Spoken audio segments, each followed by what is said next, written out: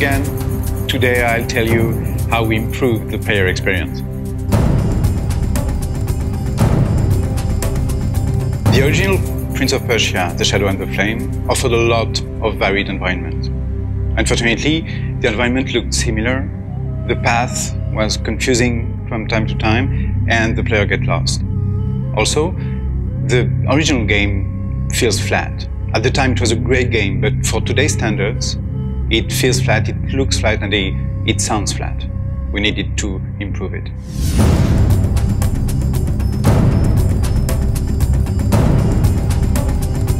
One of our main objectives was to have state-of-the-art audio and visuals. Younes El-Garab, our art director, worked a lot to create a strong and consistent thematic for each level and for each areas in the game.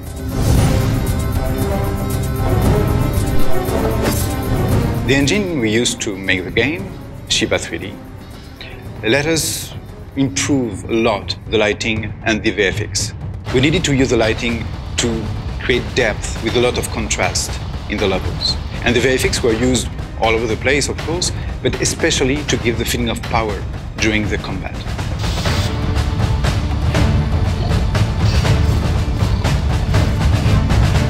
The audio of the game was also very much improved. We decided during the levels to use mainly environmental atmospheric audio and to use music only at specific critical moments. This music is the same as the original one, but played with traditional acoustic instruments to give this specific identity to the game. Another objective we had with the team was to provide a more meaningful experience compared to the original one. One way to do that was to break this flat back wall in the level, to make sure the player knows where he is and why he's there. Another way of giving more meaning to the experience was to give the player memorable moments, some moment he would remember after playing.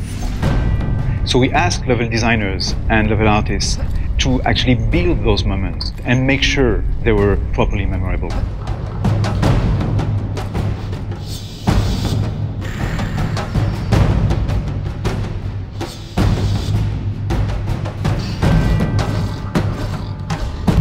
About the navigation itself, we wanted the player to be able to know what was the main path, the critical path to go from the entrance to the exit, and also to be able to explore the levels and discover several secondary paths, usually more difficult to access, but more rewarding. The game offers another level of depth in the navigation. When you approach an enemy, you can do that in two different ways. You can approach directly, facing the enemy and fighting, but you can also, through an alternate path, approach the enemy in the back and surprise him. To give more meaning, we also changed the way we were telling the story to the player. We turned the cinematics into very short and sweet moments and focused on the in-game storytelling. We wanted to describe the prince's journey throughout the game. We wanted the player to feel and understand the story at a very high level with the world map and the area map, but also at a very, very low level throughout each level. At a low level, we used staging to tell stories inside the story. You can face ambush and be attacked by a lot of enemies at the same time. You can face boss. You can see enemies talking with each other or talking to you.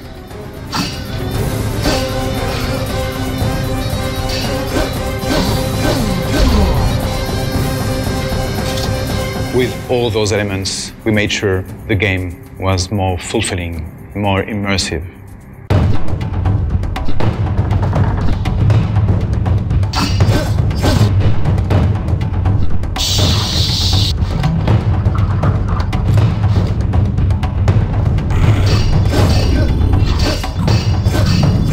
Thank you for watching. We hope you'll enjoy the game. Goodbye.